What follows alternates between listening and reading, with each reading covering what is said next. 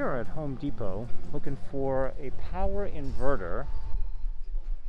It says you have one, according to bingo. Yeah, there you go. That's it. That's it. It says we have one in stock.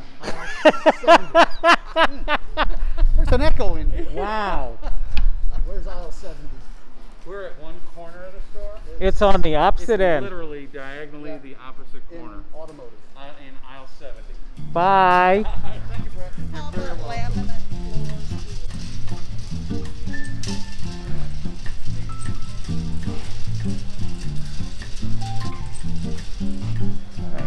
We are now in automotive. Apparently there is a power inverter in here somewhere. That's it right there. This guy. That's it. That is the toy right there.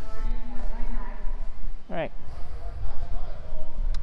Now mind you, this is only, we're gonna test. To test out the batteries.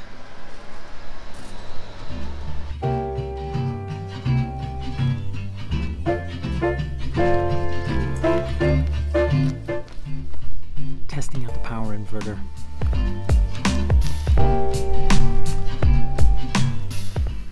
I need to do a battery test.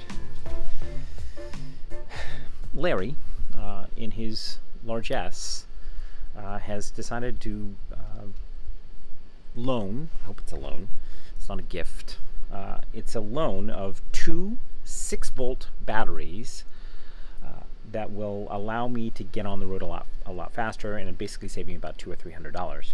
So a typical 12-volt battery will run you anywhere between $200 and $300.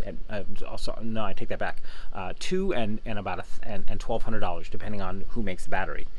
I can't afford Battle-Born batteries because that shit is just crazy expensive. Even though I would like, 2 of them, it's just not going to happen. So these are basically, basically what I got. And these are 2 Duracells EGC2s, 6 volts. And when you line them in series, they give you 12 volts. So what we've been doing over the last couple of days is basically charging these puppies up, and that's that whine that you hear, if you can hear the whine. Charging these puppies up to see whether or not A, they retain a charge. They do. And the second part of this test is to see whether or not they can deliver power, basically. And that requires an inverter. So Larry had a 400-watt inverter laying around, and that's this guy right here. Yeah, that inverter laying around, and we connected it up while we're waiting for parts. We just kind of sort of put everything over here. Where basically the inverter wasn't powerful enough to pull from the batteries in any meaningful load. So what we went out and did, or I went out and did, is get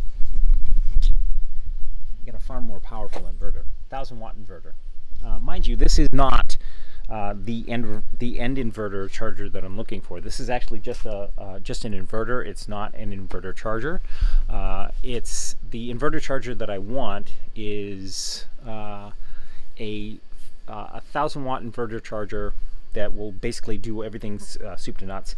But nobody sells a pure sine wave inverter, walk in, walk out. So I had to, we have to order it online and go to Amazon.com and do that whole 9 yards. So this is just basically a test to see whether or not these batteries can handle a load. That's it. That's all. All right.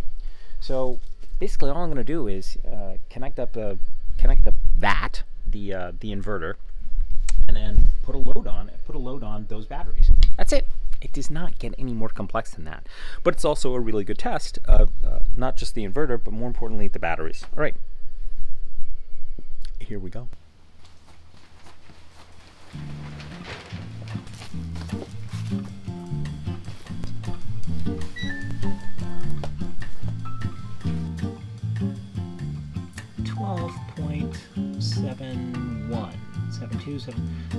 We'll call it 12.7.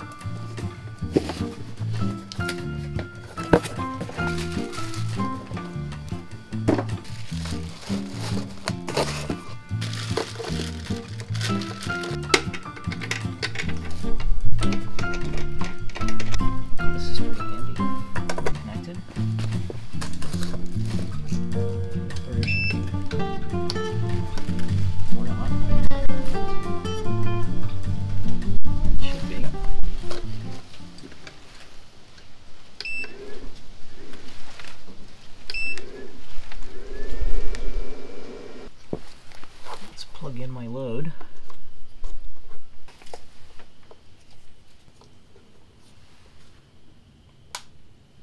Ah, cool.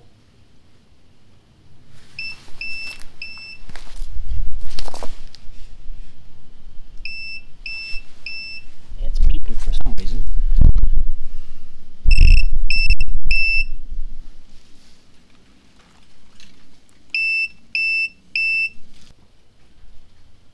It's persnickety.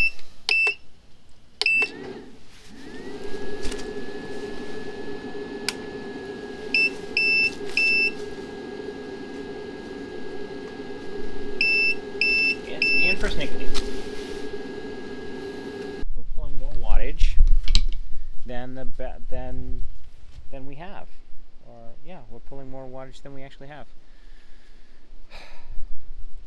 Okay, got to figure this out, but we'll figure it out momentarily.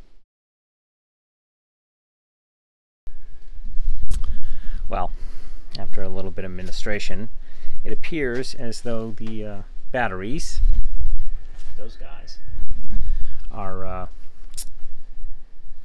probably not viable, sadly. So, which means I'm gonna have to go buy some batteries. That sucks. But however, Larry has a couple of other options that may be usable, so we'll see what happens. I'm gonna leave it right there. It was an important test. The inverter, with a little bit of administration, actually did work. Finally got it up and running. The connectors were not properly connected.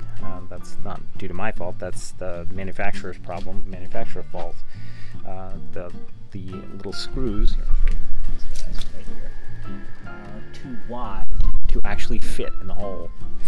So it was causing a fault, and the machine was actually telling me there's a fault in the faulty connector, so that's why it was beeping at us. So, or beeping at me. So long story short, yeah, this is a failure, but it's an important failure. Means I can't use those batteries. All right, I'm gonna leave you right there. Have yourselves a fine and nifty day, and talk to you when I talk to you. Bye.